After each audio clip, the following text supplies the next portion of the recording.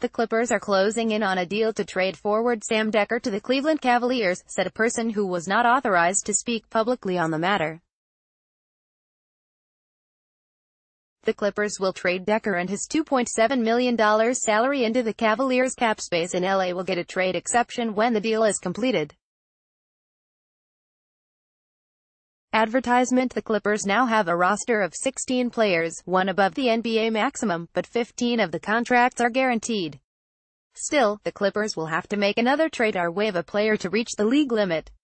Dekker, who was a part of the Chris Paul trade from the Houston Rockets last season, averaged 4.2 points on 49.4% shooting, and 2.4 rebounds in 73 games.